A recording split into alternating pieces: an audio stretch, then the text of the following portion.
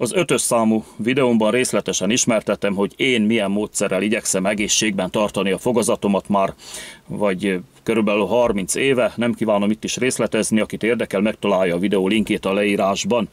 Amit viszont abban a videóban nem említettem, hogy a fogkrémem fluoridos azóta is, konkrétan elmex, mivel annál erősebb hatóanyag tartalommal bíró fogkrémről még nem hallottam. A fluoriddal kapcsolatban nem tisztem mélyreható kutatási eredményeket közzé tenni, főleg nem állást foglalni.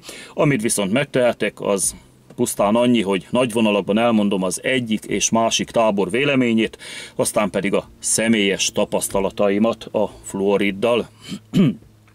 Tehát az egyik tábor azt állítja, hogy annak idején, amikor egy amerikai kisvárosban azt tapasztalták, hogy mindenkinek elszíneződések vannak a fogaikon, viszont mentesek a fogszúvasodástól, vizsgálódni kezdtek, és rengeteg fluoridot találtak az ottani ivóvízben. Ebből gyanították, majd meg is erősítették, hogy a fluorid védte meg a lakosság fogazatát. Ezután már csak annyi volt a dolguk, hogy megállapítsák, mennyi az ideális, vagy éppen egészséges mennyiség, ami még nem okoz elszíneződést, de a fogzománcot már megvédi, sőt meg is erősíti. Fejlettebb országokban egyébként, amelyekben azóta is fluorozzák az ivóvizet, nagyon jó eredményeket érnek el, gyerekeknek pedig fluorid tartalmú tablettákat is adnak, ha éppen alacsony az ivóvíznek a fluor tartalma, így szép és egészséges fogaik lesznek. Közben pedig határozottan állítják, hogy fogkrémmel vagy szájvízzel lehetetlen túl adagolni a fluoridot. Ugye a másik tábor az ennek épp az ellenkezőjét állítja. A fogzománcról annyit azért tudni kell, hogy sokféle apatit kristályból áll, amelyek közül a fluor apatit a legerősebb, és kívülről is képes beépülni. Van olyan kezelés is egyébként, hogy kezdődő fogszúvasodás esetén savval kioldják a szervetlen anyagokat a szúvasodás területén, majd ezután magas fluorid tartalmú folyadékkal kezelik ezt a területet. Hát ennek hatására szépen beépül a fluorapatit, és újra megerősödik a foganyag, gyakorlatilag újra épül a fogzománc. Na hát ennél többet igazából nem is kell a laikusnak tudni ezekről a fogászati kezelésekről, hiszen gondolom nem szándékozik senki se fogorvosnak menni a videót követően, vagy éppen fogorvosokkal harcba szállni a saját igazukért. Na most ugye, hogy megtörténik ez a fluorapatittal történő kezelés, ahogy mondtam, hogy szépen vissza tudják erősíteni a foganyagot.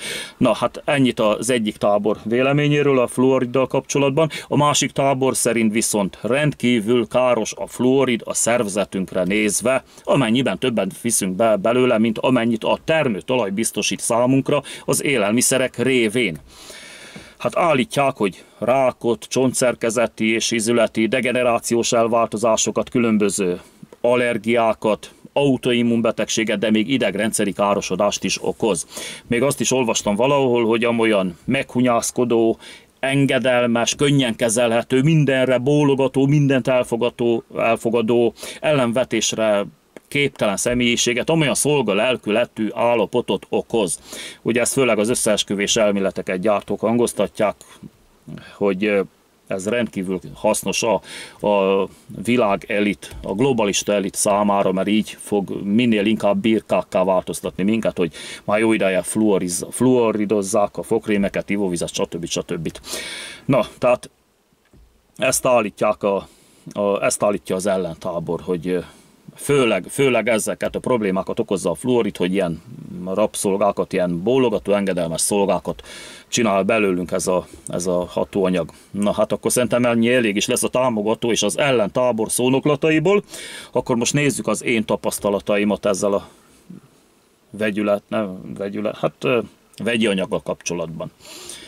Most hogy természetes vagy mesterséges, szintetikus, az most nem ide tartozik. Tehát az én tapasztalataim a következők. Hát én már körülbelül 30 éve naponta 2-szer mosok fogat, előtte vagy egyszer, vagy inkább egyszer sem. Na mindegy, körülbelül 30 éve naponta 2-szer mosom reggel este, szigorúan csak elmex fogkrémmel. Nem mintha előtte nem tettem volna, csak hát addig ugye nem ismertem a fluoridos fogkrémeket. Hát az évente kb. 730 fogmosást jelent, ez 30 év alatt pedig 22 000 fogmosás, és csak fluoridos fogkrémmel, és még mindig nem érzem, hogy különösebképpen szolgalelkű lennék, sőt, ha valamivel nem értek egyet, és megpróbál fölém kerekedni a másik fél egy vitában, és én közben biztos vagyok a saját igazamban, olyankor az átlagosnál azért jóval inkább kijön belőlem a kevésbé barátságos énem, még ha a videók alatti negatív kommentekre nem is reagálok mással, mint mosolyjelekkel. Hát hogy is reagálhatnék másképp? Meggyőződésem, hogy írogatva csak hölgyek vitáznak. Egy férfi ember, ha vitázni akar, az megkeres a lakhelyemen, nem pedig írogat. Ha nem így tesz, akkor csak vitázzon egyedül, kit érdekel. Bár vannak elképzelések, hogy ez a fajta bizonyos engedetlenség részemről csak a délszláv, a horvát temperamentum sajátossága. Hát ki tudja, beszélik ezt is, azt is. Alkati torzulásokat, mint izület, stb. Csontok torzulásait még nem vettem észre magamon, autoimmun betegségem épp úgy nincs, mint allergiám, hát bőrák az történetesen kijött a fejemben, kialakult, de az még talán alakul, remélhetőleg jó irányba, majd meglátjuk. És még valami, hát szerintem valószínűleg ennek köszönhető az is, hogy így 50 pluszosként még nem kopnak a fogaim, mert azért elég gyakran látjuk, hogy 50 fölött, de van akinél már 40 fölött is, hogy gyakorlatilag így egy síkba jönnek a fogkoronák, mert egyszerűen kopnak a fogaik. Hát szerintem ezért nem látszanak nálam ilyen tünetek, mert hát amit az előbb említettem még itt a szónoklatom elején, hogy gyakorlatilag ugye a fluoropatit ez visszaépül, fölerősíti, visszaépíti a fogzománcot. És az egyik haverom is egyébként úgy volt, hogy egy marha nagyot taknyolt, bepokhálosodtak elől a fogai, mint amikor a szélvédő az autóban bepokhálosodik, és gyakorlatilag néhány hónap alatt teljesen eltűntek, de lehet, hogy néhány hét alatt teljesen eltűntek ezek a bepokhálosodások a fogaim, pedig elvileg a tudomány úgy tartja, hogy a fogzománc, ahogy kopik, úgy marad, ha törik, úgy marad, stb. Hát neki visszaépült, és hát nekem sem koptak a fogaim. De jó, ez most nem Fluorid reklám akart lenni, csak elmondtam a tapasztalataimat.